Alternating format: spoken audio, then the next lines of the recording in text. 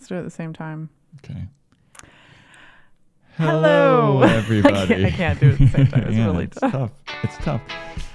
Hey, everybody. Welcome to another episode of the Anime Movie Podcast. We are your hosts. I am Joe. I'm Kat. And today we're talking about a new Netflix original anime, though I'm thinking it's a little dubious to call it a Netflix original anime because certain things don't add up when I look up this movie online. Oh, really? Mm-hmm. But we're talking about Words Bubble Up Like Soda Pop. It is directed by Kyohei Ishiguro, and it just came out on Netflix. And it's, obviously a 2021 movie then, but everything that I look up says it's from 2020. So it's obviously from previous year. Yeah, I mean, as somebody who works in the TV industry, I haven't worked with a lot of streaming platforms, so I don't quite know what counts as an original for them or not. You assume that they act like a network, so they're giving money to a production company to be able to do it, and there's a chance that Netflix still funded it, that they still gave the production company the money to do it, and it might have come out in Japanese Netflix in 2020, and then it's only coming out here in 2021. I don't know exactly. Yeah, that's kind of what I was thinking. Like maybe it came out on Japanese Netflix in 2020, and we were just waiting for a dub or something. Yeah, because I think if it was made separately, then you can't really call it an original. I don't know how they legally define that.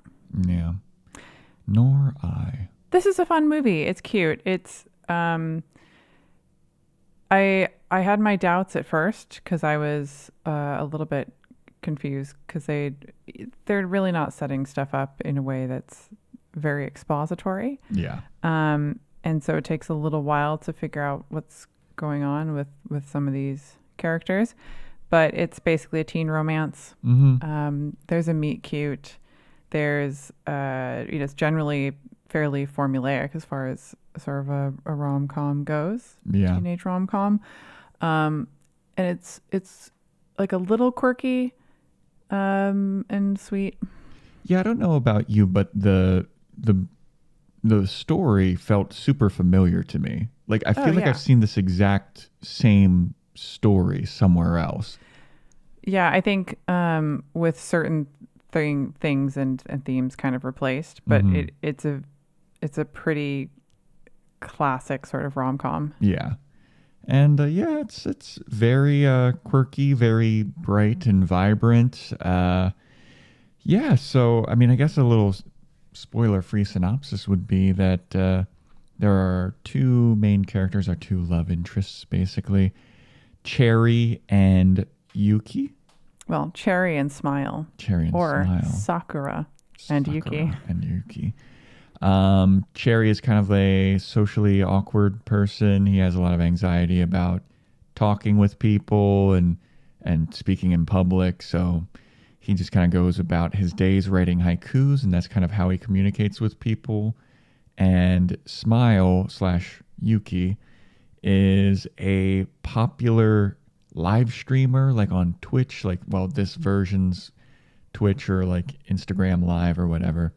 And she is very self-conscious about her buck teeth / braces. So she wears a mask everywhere she goes, which is very ironic because, her screen name is Smile, and that's like kind of what she's known as. And she is always hiding her smile. So it is a chance encounter that these two meet, and they get bumped into and have to they accidentally swap phones, and then they have to meet each other again. And then through that meeting, they get to know each other, and the rest goes on into Spoilerville.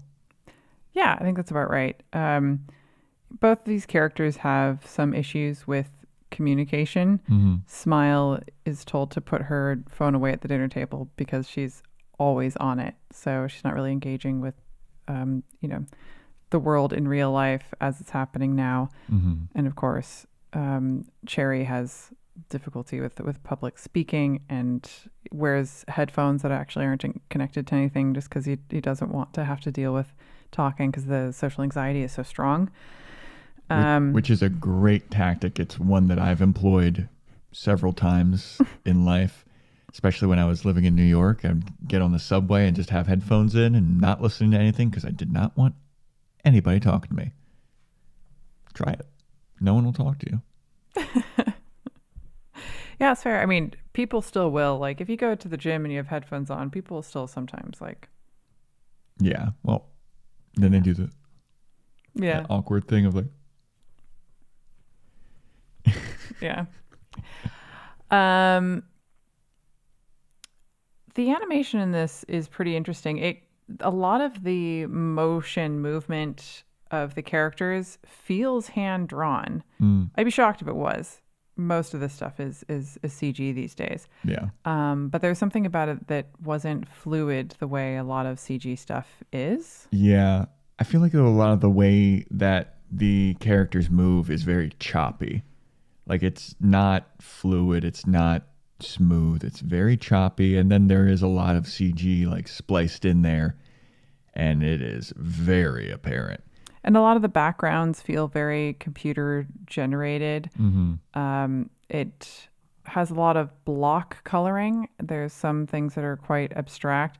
There's some very cute abstractions that I really liked. When streetlights come on, you kind of have, it's almost like there's tissue paper one over the other, so that the middle part looks like a perfect star, and then one layer out it looks a little bit more translucent, and one layer out it's even more translucent, but it looks like paper cutouts almost. Yeah, and there's also a lot of like stars in this. Like, it's like a common animation theme throughout this movie. It's just like stars all over the place, and like perfect stars like you see in, on kids' middle school notebook. Yeah, you see it on Smile's phone, and you see it on the wall of her and her two siblings' room as well. They have it as kind of like wallpaper. So yeah, that definitely does come up as a pattern. But yeah, I was saying to you while we were watching the movie too, but a lot of this animation and the brightness and the kind of abstract stuff really reminded me of the Netflix series Great Pretender, which I'm a big fan of. I thought it was really good. And I thought that the animation in that show was really unique, and it was unlike anything I'd seen before in anime.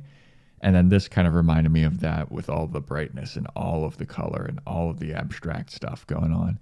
I thought it was really cool. I thought that the animation was very interesting.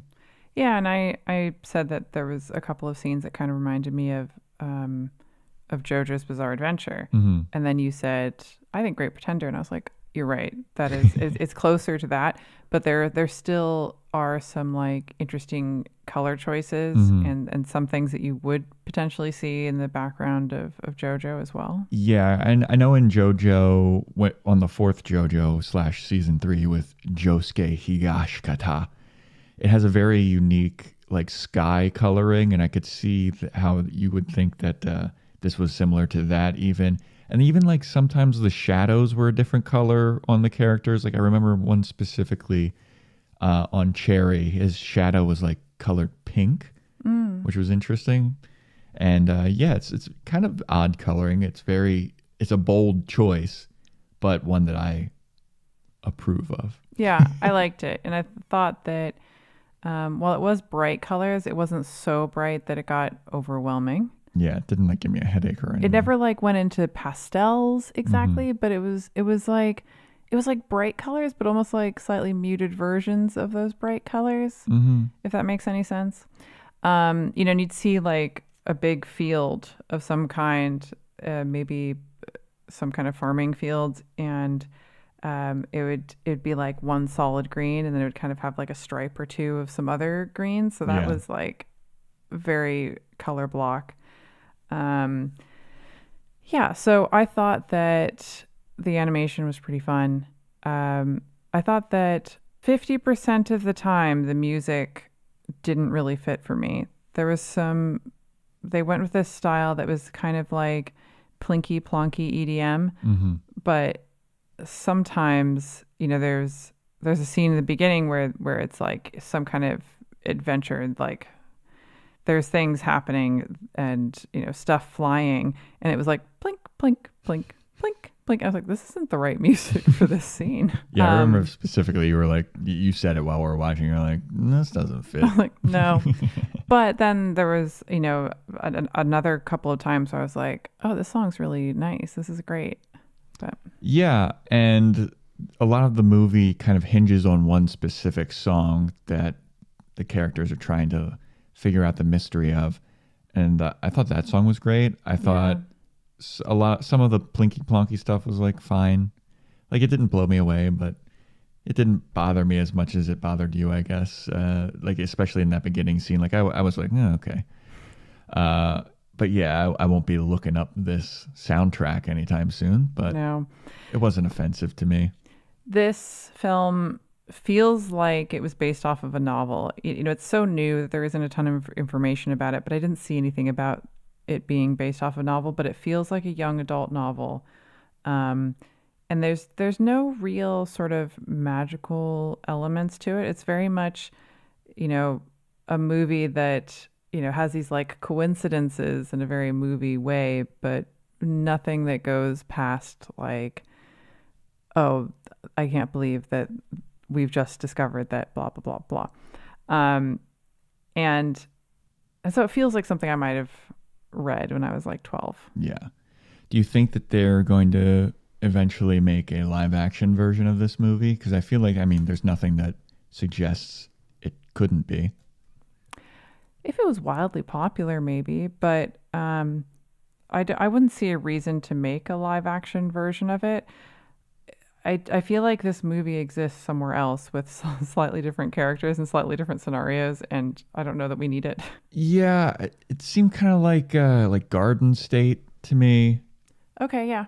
Wasn't like The Fault in Our Stars some kind of similar to this? I didn't watch it, but I think that one somebody has cancer and they're dying. And it's a rom-com. Yeah. Rom-com. I read the book. I didn't watch the movie.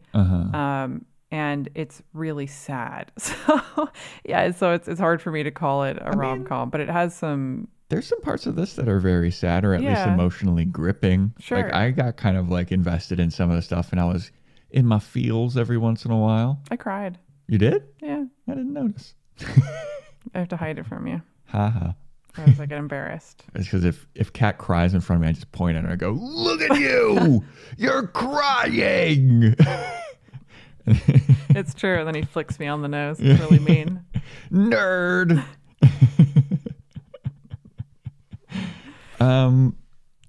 Some of the voice, I guess like it's because of the ADR, so they had to be really choppy with their voices too, and also the social anxiety too. Yeah. Some of the voice performances were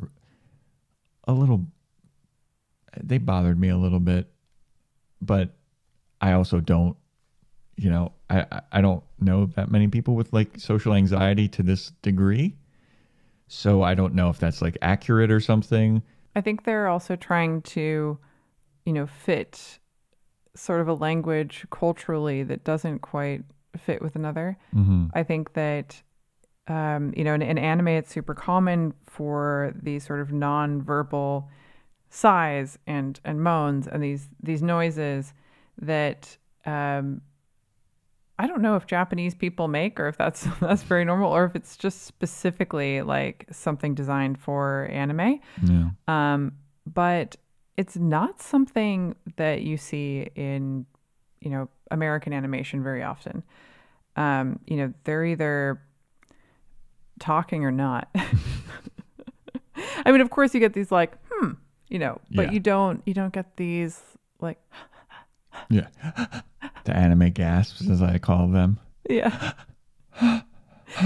But, we had entire, the first time we were introduced to Smile, who's our female lead, she's looking at herself in the mirror, and you're starting to learn that she has braces and that she feels self-conscious about the buck teeth. And she's on screen for a while, and she makes so many noises. Yeah.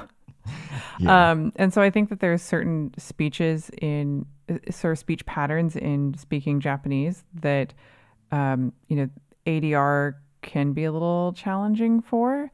And I Yeah. think that was especially hard for like Cherry in Mm, this. mhm. Yeah, because there are certain times where Cherry's like, I think we should go to the mall. Yeah. It's like, okay, dude. And I get that, he's supposed to be socially, have some anxiety and he's having a difficulty talking to people. And I understand that. But yeah, it kind of gets a little choppy at times. But yeah, I thought the voice performances otherwise were pretty good. Yeah, I did think some of the random characters who only have a couple of lines, some of their voices were absurd. Yeah. But it kind of made it fun. It was fun and quirky. It didn't totally throw me. Yeah, I mean, there's an old man character in this named Mr. Fujiyama who 80% of his dialogue is just like screamed at the top of his lungs because I guess because he's hard of hearing or something. But man, did that get old really quick to me. Yeah, I think they could have used that joke a little less. And there's also times where he seemed to mumble something, and it was like, what? I didn't understand what he just said, and then he'll scream, and it's like, I didn't understand what he said because he was screaming this time. Yeah, I mean, honestly, I think we could spoil this. Move into Spoilerville? Yeah. They wouldn't spoil this, right? Oh, They God! can't spoil Spoiler, this, please right? don't. No Spoiler talk, anime movie podcast, spoiler talk. All right, so now we are in Spoilerville. So first thing that I would like to have spoiled here is which part made you cry? I actually cried twice. Okay. I cried when the old man started. Oh, it just started welling up. No, stop it, Field. Nerd! You're not supposed to see me like this.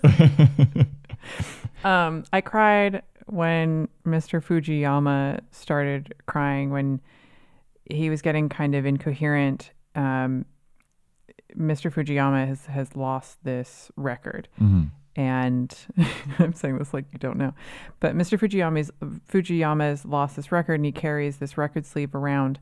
And Cherry works at what seems like a senior daycare center. Yeah. And he's only there because his mom had hurt her back, and she was working there before, and he just filled in for her. Yeah. Which we can talk about later because that's interesting.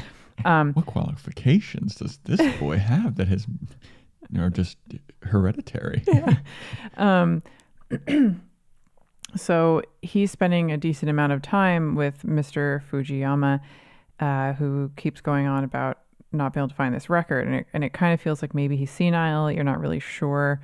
Then one day Cherry takes him home, and it's, Fujiyama Records. And so it turns out he owns this record store. And then he's talking about how he's devastated that he can't find it because there's something that he can't remember, but he can't let himself forget. And it just like, it took me back to like watching my grandma go through dementia and like how heartbreaking that was. And you learn that it's this record of his wife singing, and then of course that made it even sadder. It was just like, my heart, please stop. I can't. Yeah. And we also find out that his wife has been dead for, seems like 40-ish years or something. Like, yeah. She died so we also meet Fujiyama's daughter, who tells us, me and you, that her mom died when she was like really young. So she doesn't even really remember her. So the mom has been dead / Fujiyama's wife has been dead for, it seems like, at least 30 years. Yeah, it's been a long, long time. So yeah, just that idea that he knows that he can't forget, but it's like he's not quite sure what he's supposed to remember. He just knows that he needs to find this. Oh God. And I actually got a bit teary in the end when Cherry is saying all the haikus that he's been writing throughout the film. Yeah. And it turns into this string of haikus that's just like, a subtle but really beautiful kind of like love letter to Smile. And I was like, this is so lame in so many ways. But like it's actually really, really sweet. And it's very 10 Things I Hate About You. Yeah. That sort of final poem, and you're like, oh, just have the main character read a poem, sure, but you're like, but it's actually really good. Yeah, that's what I was gonna say too, is like I feel like the haikus in this are pretty good. Like I'm Yeah. usually the first person to be like, haiku's so lame or whatever. But I was like, that's actually pretty clever haiku. Like the way that he's using his words is very clever. And yeah, at the end when he's reading all of the haikus that he's written since he's met Smile, they all form kind of like a one long story as Yeah. opposed to like, just a haiku, which is really short. Like when you put all of the ones that he had written since they met together, it kind of is like a chronicle of their relationship from the start to where they are at this point. Yeah, and it's really well done. Yeah. I wrote a ton of poetry from the age of 12 until maybe 25, and a lot of the earlier stuff is very embarrassing to go back to. I'd be ashamed if anybody found it. I'd be so embarrassed. We're looking for it after the podcast. Don't worry. For our Patreon viewers, the Patreon that doesn't exist yet. Or does it? And haiku is one of the kind of simplest forms of poetry. You don't have to think very hard about the meter. So you don't have to think about the rhythm of the way that the words are said. And then you also don't have to think about having to rhyme the ends of lines or, use alliteration, which is technically rhyming the beginning of a word. And that becomes a really big puzzle when you're writing poetry, to be able to have it still make sense, have this certain rhythm, and have the rhyming.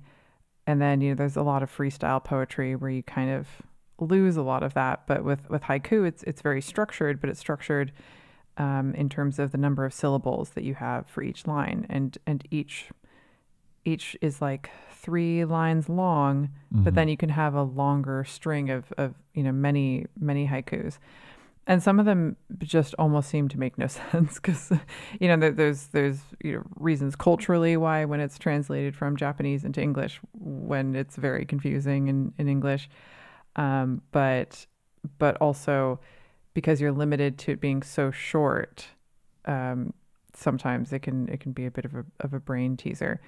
But I really liked the way they weaved in this sort of haiku dictionary that he had as part of his, inside of his like phone wallet, and that I guess he was borrowing from his dad. Because at first I was just like, is he trying to learn Japanese? Is he foreign? Like, why does he have a dictionary inside of his phone wallet? And then later we actually see him kind of use it, and so it sort of defines the way words are used commonly, how their meaning can shift and change, and the way they're used in haikus. Yeah. Which I found really interesting. I just had no idea that was a thing. I think they called it a saijiki. Nah, you're asking the wrong guy.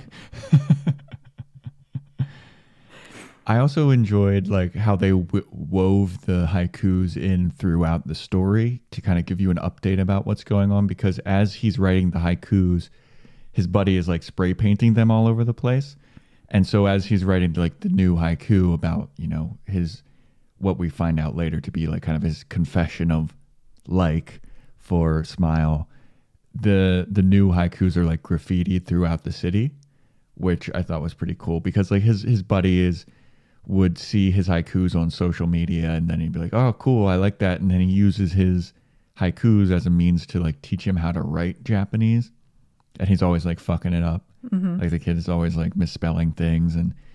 But yeah, like as the story progresses, you get a sense of like how Cherry feels, and you see it through the graffiti, and like this is where we're at in the story now. It's kind of like broken up into chapters based on which haiku has been written, I felt like. Yeah, I think that's true. And, at the beginning, he's kind of speaking in haikus, and you're not sure what's going on yet. So you're just like, what's happening? But I think one thing that's really effective about that is that it's said that he has trouble communicating, but he has this gift for writing haikus, and that's a way that comes really easily for him to express himself. And it's hard to have somebody that socially anxious sometimes, or somebody who's always has their head down, always has headphones on, as a character in a film to relate to. And sometimes they can do like, oh, I can empathize with that character who's obviously feeling socially anxious. I felt that way before. Loads of characters are awkward, but you don't get them being quite that quiet and quite that closed off. You might see them like that around other people, but then when they're on their own, they're like, oh, why am I always like that? They kind of have this like extroverted self around only themselves. Yeah. But in this one, they don't have that. And it would be hard, I think, to care about this character or really kind of feel connected to him until you start hearing his haikus. And when they start to make more sense and you can understand how they're relating to how he feels, you start to feel for him. So I think that, not only is that his character within the film world, but I think that that's also his character to the audience. Yeah. It was really well done. I liked his characterization was so well done. And again, at the beginning, like you said, I was kind of like, how am I going to get into this? Like, this is kind of rough. But then as the movie progressed, I was like, okay, I really started to like feel for him and like him. And yeah, they really grew him very nicely throughout, the hour and a half movie that this is. Yeah, and I like how you said his confession of like, because this doesn't go to that like, I love you place. And I think that especially with them being teenagers and them seeming to have known each other for 4 or 5 weeks, even though they've kind of, now they're both working in this center together, and then they decide that it's really important that they find this record now that Fujiyama is so much older and that he seems unwell. They're like, we need to find this. And so they have this sort of common goal and they're spending a lot of time together. The movie still doesn't take it to the like, well, so they've obviously fallen in love. Yeah. It's just this like, it's more realistic with how, relationships start. Yeah, I enjoy that too, because a lot of times in the anime that we watch, it's very much like out of nowhere, a side character will be like, you're in love with him, aren't you? And it's like, that love was so unearned. But this felt like the like was definitely earned. Like they've been working together on this project for the record, and then in like an actual like old folks home setting. Like they've been together a lot.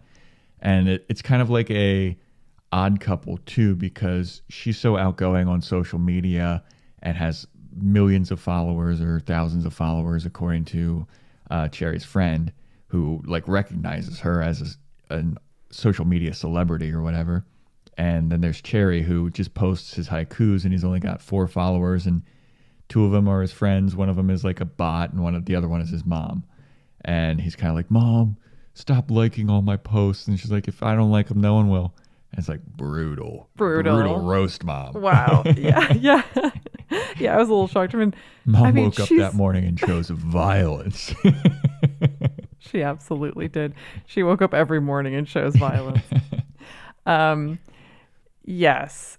And, I was just thinking that at the end of this film, one thing that kind of breaks away from formula, as far as the classic cis hetero normative rom-com goes, is that you almost always have the male character doing some kind of grand gesture for the female character, and then that earns her affection back after he's fucked something up and whatever. But in this film, there's a grand gesture from each of them to the other one, and that's really, really nice. Yeah. And you and a lot of the things in this don't come from out of nowhere. There's always setup for some of these things. So we've seen them practicing this dance with the seniors for like to this folk music, and they're planning on performing at this sort of fireworks show that's going to happen. There's some kind of a festival or something. I don't know if it's a local thing. Yeah, I think it's just like a local town festival that's going on. Yeah.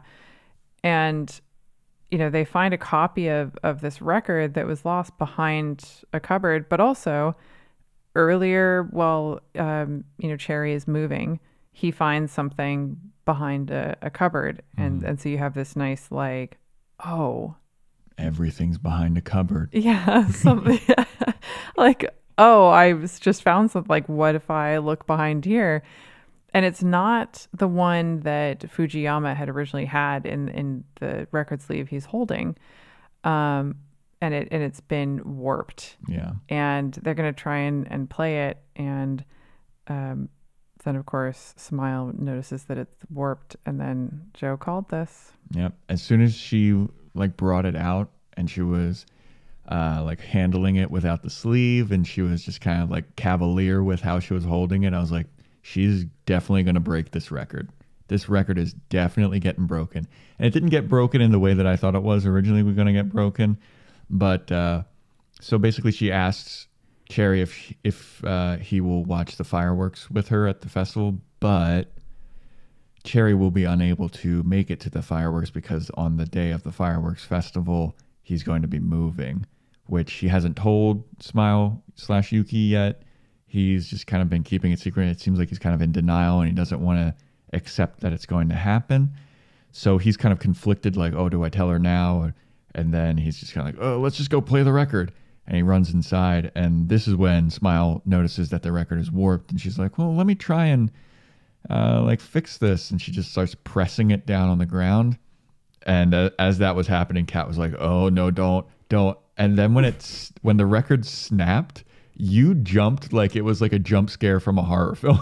I absolutely did. And here's the thing is that, you called it as soon as it was out of the sleeve and in her hands. And you were like, oh, she's going to break it.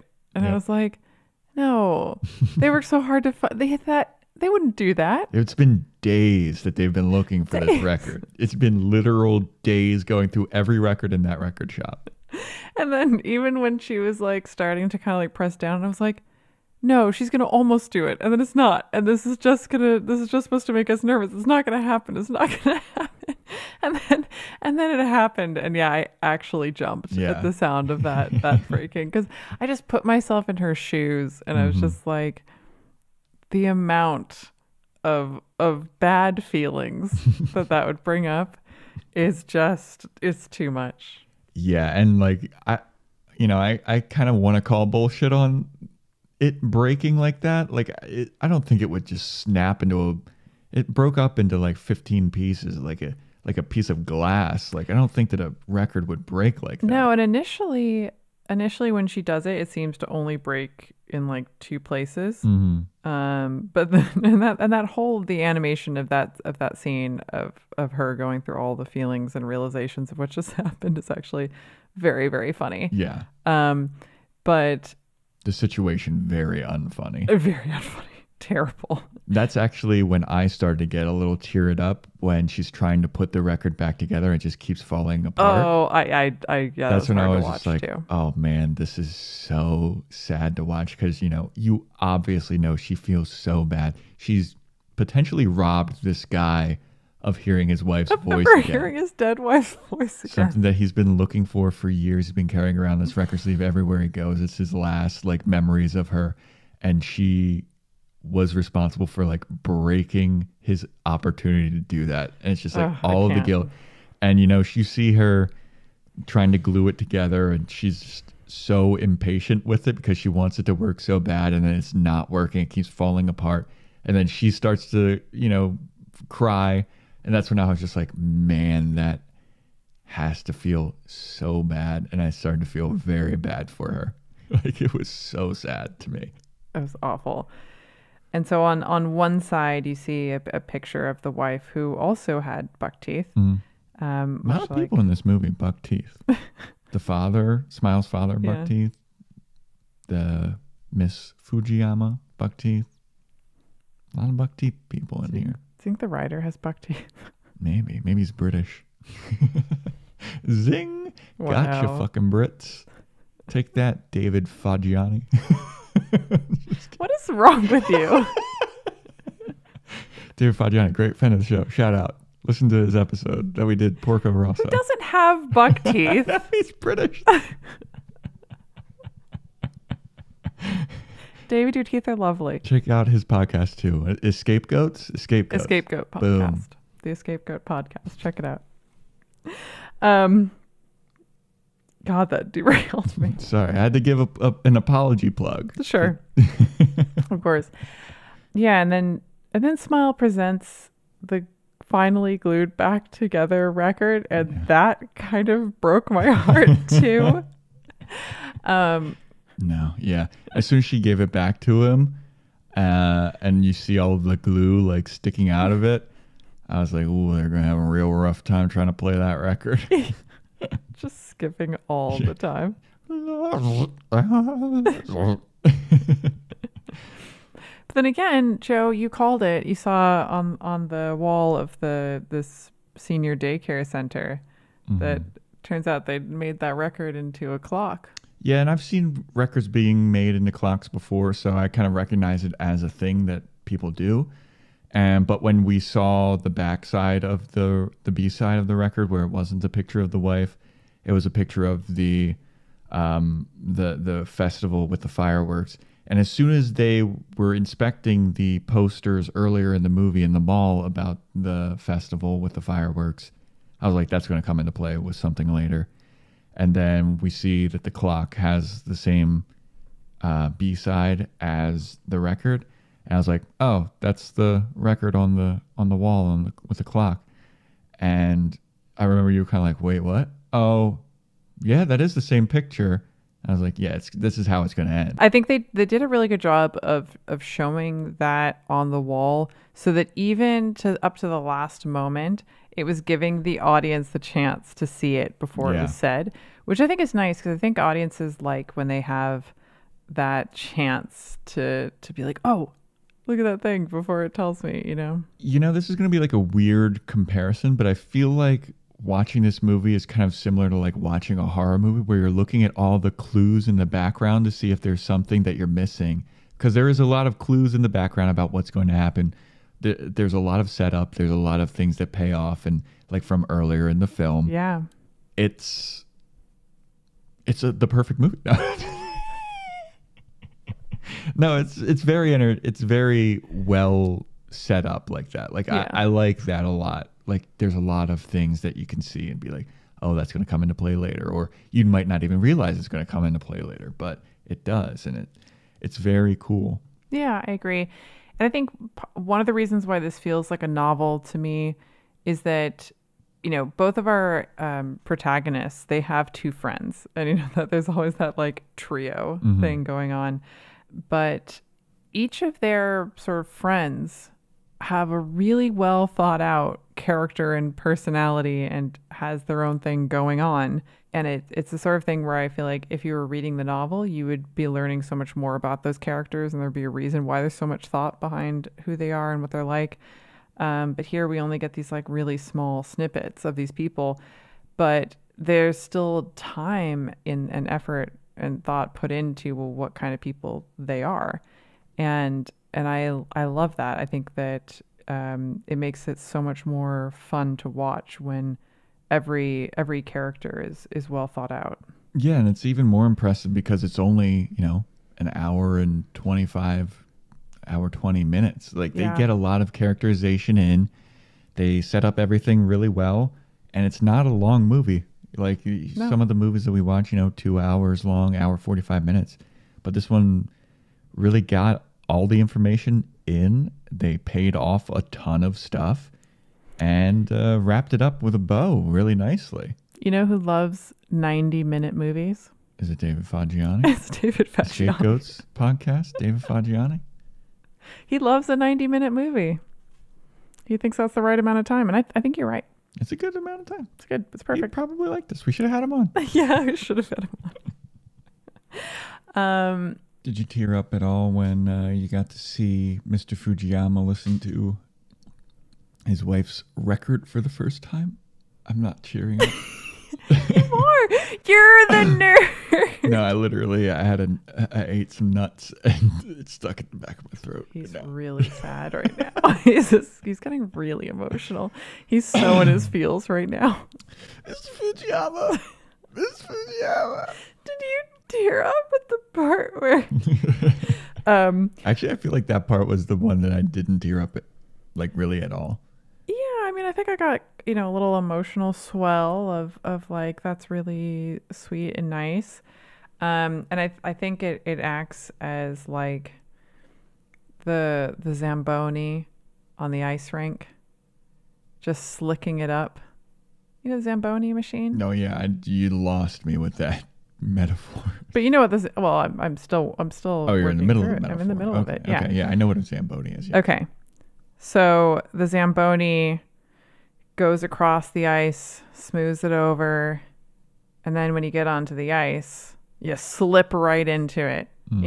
So I think that he was the emotional Zamboni going into that scene, and then Cherry actually getting up and saying all those haikus was when you just slide right through into emotionalville. Okay. It is funny because we get like kind of the mix of emotions because Mr. Fujiyama is supposed to be like really taking in this song that he hasn't heard in years, and it's his memories of his wife, and we get a lovely montage of their life together. It was very nice, very beautiful, and then we get the immediate like comedic break of him screaming at Cherry to like he screams like a haiku at Cherry. That's basically telling him to like sack up and tell the girl your feelings or something. Yeah, I don't think it is too. I don't think he sees Cherry's there. I think he does. I think he sees him. I think he knows he's there. Okay. Why else would he be saying the haiku? He said random haikus at other times too. But they were related to things that were going on. Sure. And it could also be that moment where somebody just goes, you should tell the people that you feel things about, how you feel about them while they're still around, while he's remembering his wife. Could die tomorrow. Yeah, that sort of thing. I'm okay with either. I'm completely comfortable with both options. But, it occurred to me, that the ending is so sweet, and you see Smile looking up, and she wells up, and then she takes her mask off, and she gives a really big smile with her buck teeth and braces, and after the credits you see a little sort of scene. It almost looks like a GIF because it kind of repeats. It's kind of like a silhouette. Yeah, it's a silhouette, but I just couldn't remember the word for a loop. I couldn't remember the word loop. Jesus. Thanks, Joe. Cat Fujiyama over here.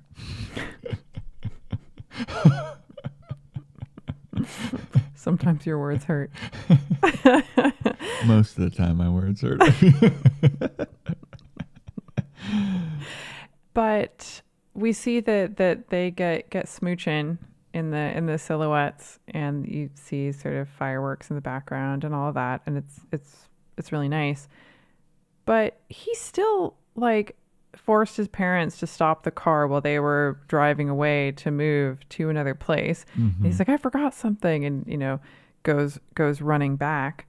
And the reason why he's running back is because of the grand gesture that Smile does for him, which I don't know where I got derailed earlier, but I was gonna say that the grand gesture that she does for him is live streaming, playing that music for Mr. Fujiyama while he's part of this group that's dancing at the festival, instead of playing the familiar folk music. Yeah. And so that was her grand gesture. And then, he goes running back and then delivers his grand gesture to her, which is saying the haikus. But he's moving. Yeah. He's still going to have to yeah, it's over. He's still going to have to move. Yeah. They have a smooch underneath the fireworks, and then he's moving. And, I think that's one of those really sad things that happen in kids' lives because that's something they have zero control over. Oh, yeah. You know, and there's reasons why as an adult you might have to move and it's not your choice and you don't want to and you have to leave people that, you know, you care about. But for the most part, those are because there's an opportunity somewhere else. There's something else going. So it's kind of this like bittersweet thing. Yeah, I can relate. Like I had to change schools when I was in elementary school, and like I didn't like my new school. I didn't, you know, it was harder to make friends there.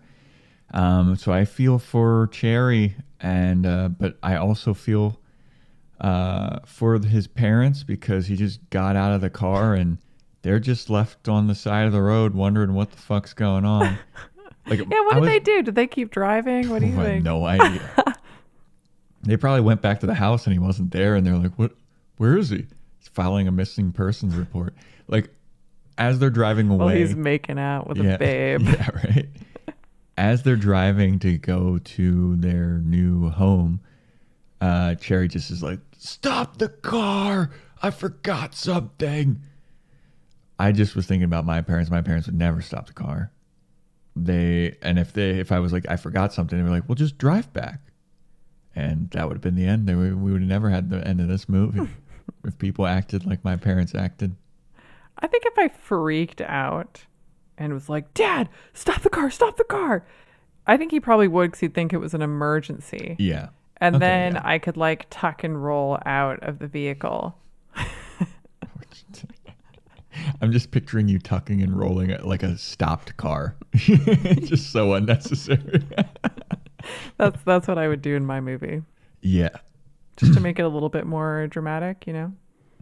I think the one thing that we've forgotten to mention about this movie is just how fucking cool Cherry and Smiles' hangouts are. Oh, their hangout spaces are really cool. Their hangout spaces are so dope. Cherry's is on like the roof of a mall, and it's got like a balloon, what is it? What are they called? Garland type thing on it, and there's a bunch of mannequins. It's kind of a lot of found objects, but him and his two friends have made this kind of it's not really a man cave, but It's like a tree house, but no tree. yeah, Like a clubhouse on top of a mall. open air clubhouse, Yeah. rooftop clubhouse. I liked it a lot. I wish I had something like that when I was a kid. It's real. I would do that now. I would go there now.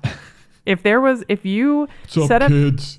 It's me. I'm not saying I would be there with children, you weirdo. Heads up, kids. It's Aunt Cat. Gross. Get out of here. But if there was a rooftop, like a quirky rooftop hangout where you could just go and chill, and there'd be Like a hammock, video games. yeah, I wouldn't even need the video games. Just Okay. a little shade. Just a shade and a hammock. Balloons would be good. Balloons. I was into the maybe some balloons. dressed up mannequins. Dressed up mannequins. I like it. Well, yeah, his hangout was cool. Some yoga mat. Smiles was cool. It was very tech savvy. She had a computer with like 18 monitors, which was think there were insane. 3. There were not 3. There were not. I will make you rewatch this. There was like at least 7. At least 7. Basically, her and her two sisters share this loft space, but the loft space is huge. Mm-hmm. So they're able to have their rooms quite separate from each other. So they have their space, and that has whatever design that they like. And one of them's on the bottom floor and 2 of them are on the top floor, but kind of opposite ends of it.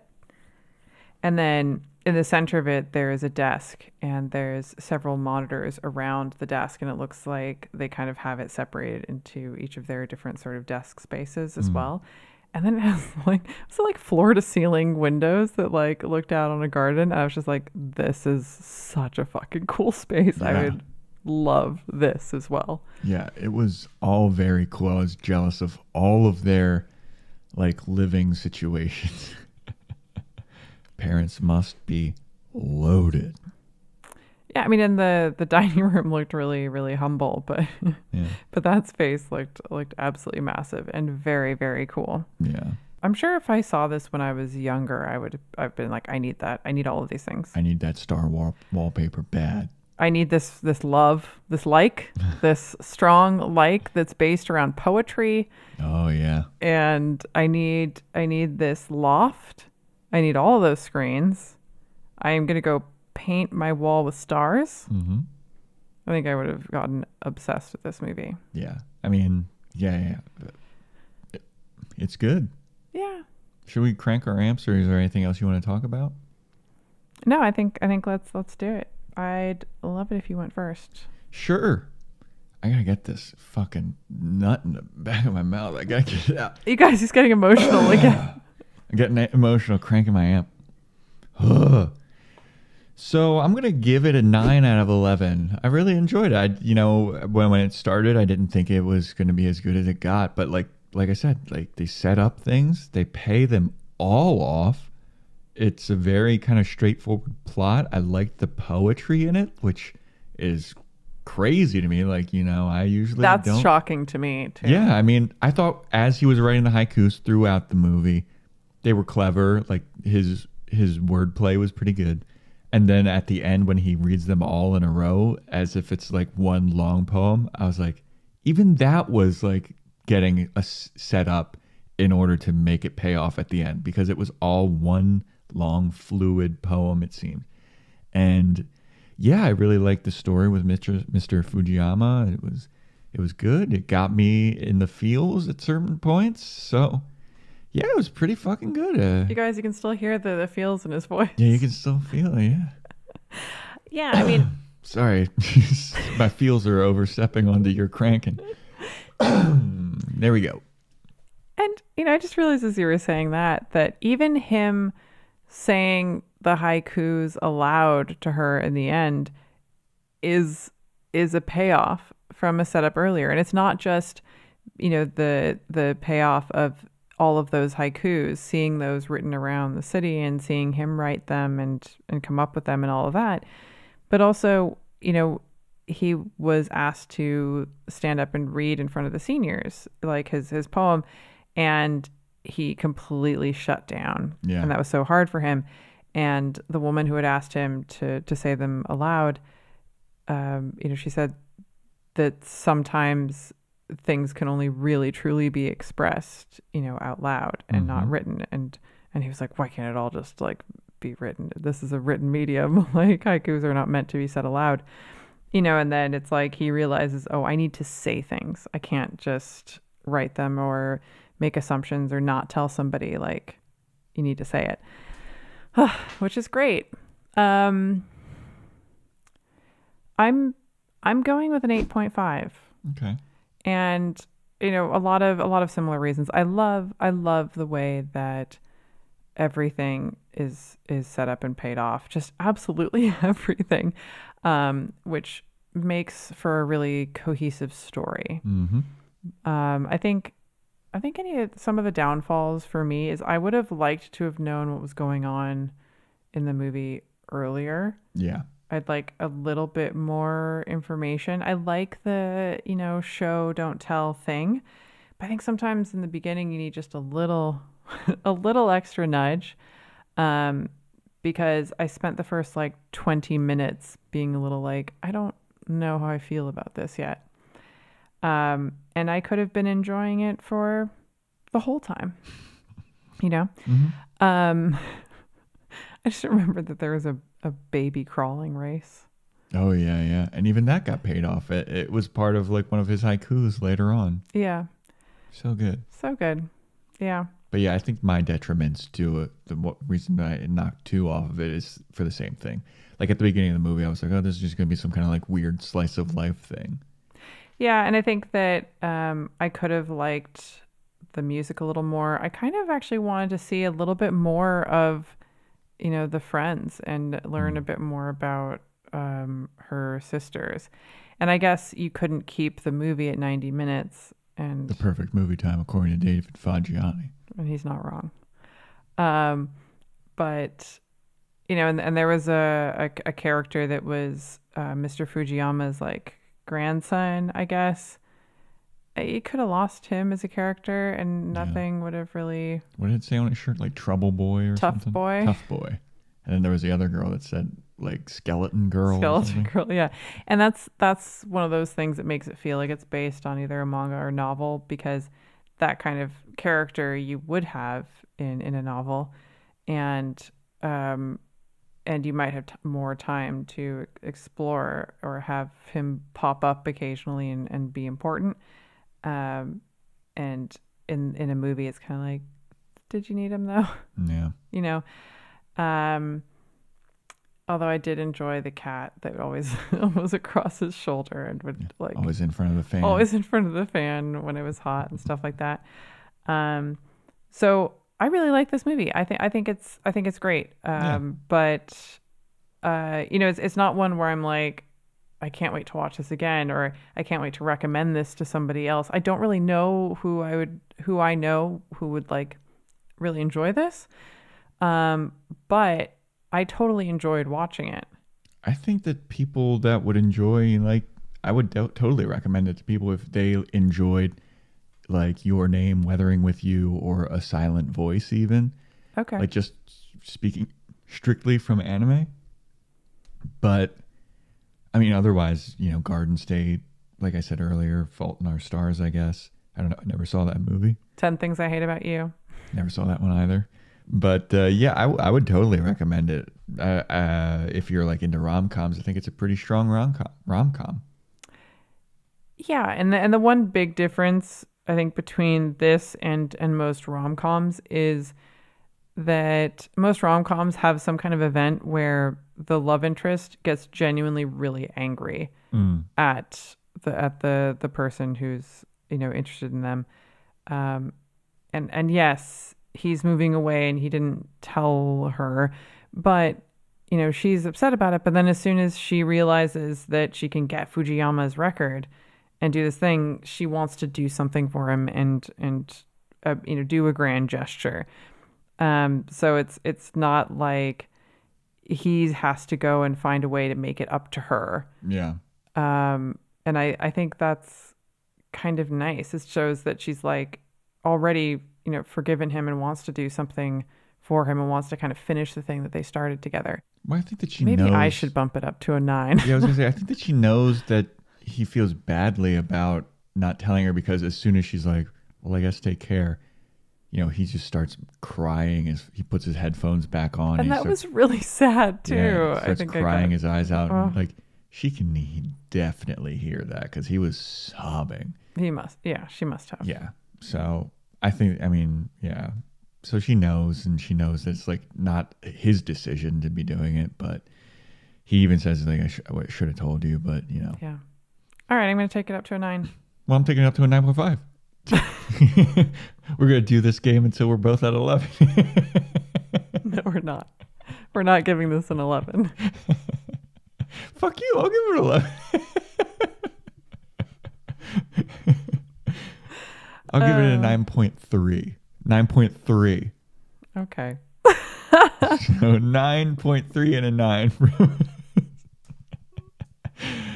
Yeah. Well, if you love it so much, write a haiku about it right now. I don't know what the structure is of a haiku off the top of my head. It's like 6, 9. I think 6? 6, 9. Oh, fuck off. I think it's 5, 7, 5. Actually, that sounds really correct. Why did you know that? I'm a poet. You think you've been writing poetry for a long time? I've been writing it since the day I was born. Any hoozles. Yeah, I'm pretty sure it is 575. Well, that's been our episode on words bubble up like soda pop. Soda pop, soda pop, soda pop. Why that? I'm just doing an echo. Just... Thank you for listening to this episode. Please subscribe to our YouTube channel. That's where we put all of our video content, clips, and fun stuff. Sometimes we do some YouTube-specific video content. If you're not down to see what we look like and see all the cool clips that we put on top of this video podcast, I mean, more power to you. There's audio versions of the podcast. You can listen to it on Apple Podcasts. Rate and review on that, too. Please, we've got like very few ratings on there. That's true. There's not a ton of ratings. Yeah, give us a 5-star, please. And, you know, if you don't fuck with Apple Podcasts, we're on Spotify as well. And wherever podcasts are streaming, blah, blah, blah, blah, blah.